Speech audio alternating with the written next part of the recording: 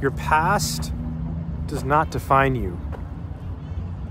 More specifically, your past does not dictate what you do next.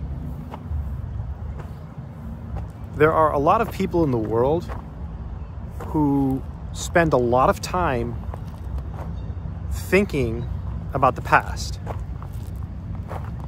And it's okay to think about the past. But the last thing you want to do, my friends, is sit there and dwell on the past, because it doesn't help. I was talking to a friend the other day, and she was going on about the past. And I told her, hey, I think you're dwelling on the past a lot. And she said, well, that's how you learn, right? You learn from your mistakes. And there's merit in that. But I think it's important to realize that the only thing that matters is now.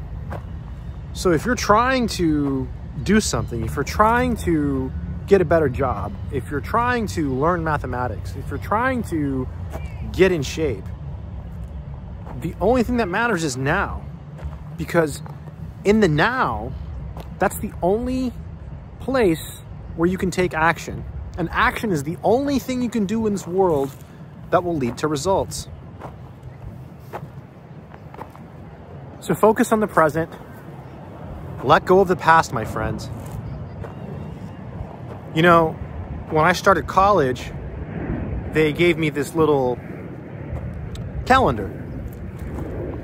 And I didn't know anything about anything. I was fresh. I had never taken a college class. I dropped out of high school. I had a GED. So I looked through it. I thought, wow, this is cool. They gave me a calendar. I was really excited about the little calendar. And on the back of the calendar, there was some advice, and it said to let go of the past and focus on the present. And I thought, wow, nobody has ever told me that. Wow, this is good advice. And that's why I wanted to make this video, to tell you that, because maybe you've never heard it.